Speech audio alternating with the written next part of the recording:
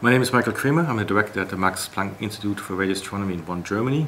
I'm studying pulsars, rotating Newton stars that emit pulsating radio emission.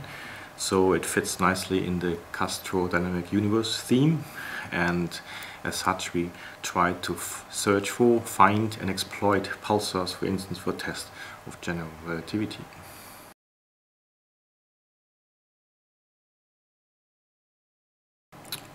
I was always interested in how stars work, not so much what the constellations are. So I was interested in the astrophysics, so in the physics part of astronomy.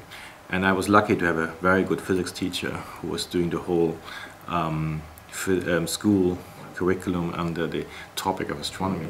And so it was clear to me that I really wanted to study physics with the aim of becoming an physicist afterwards. And I was just lucky that I came to study pulsars. I found them fascinating from day one, and I stuck to it. And really, this is my advice to everyone. Just if you find something that you really like, stick to it. Don't try to plan your career path because of prospects somewhere here, somewhere there. Just do what you like, and if you like it, you'll be good and you'll find a position somewhere.